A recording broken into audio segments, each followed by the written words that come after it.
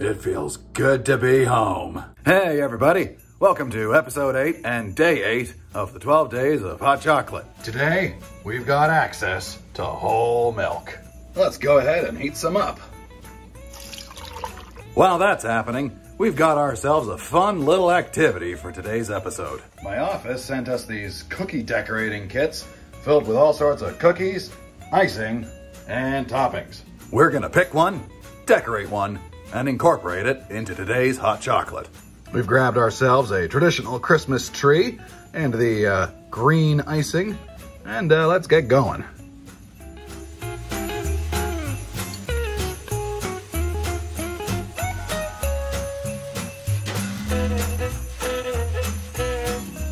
Now the kit came equipped with some toothpicks.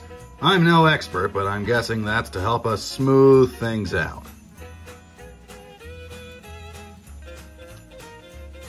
How about some ornaments?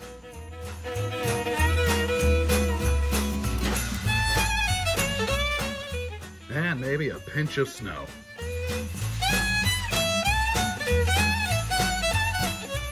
Now, since we're pretty much all set there, let's head back to the hot chocolate. If you've tuned into our previous episodes, you'll know that we like to use Swiss Miss. The milk is hot. Let's mix in the hot chocolate. Now, get your mug ready. I've got one that I got at a white elephant party the other night. Now we're ready to pour the hot chocolate into our mug.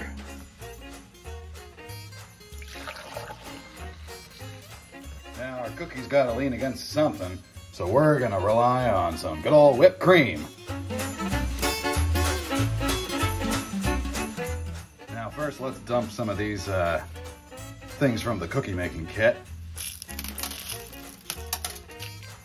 And I'm hoping that this tree will just kind of lean against part of this whipped cream. Let's see what happens. Excellent. All that's left to do is give it a try. Here we go.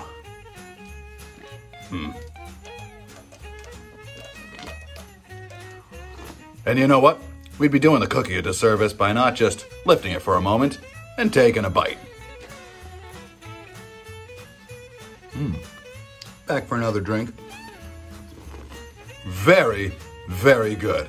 You know, you might think I'm just excited to be back to using whole milk after 2 days of hot water, but truly, today's hot chocolate was phenomenal. Whole milk, in a mug, Swiss Miss, cookie on top of it, 10 out of 10. And there you have it, folks.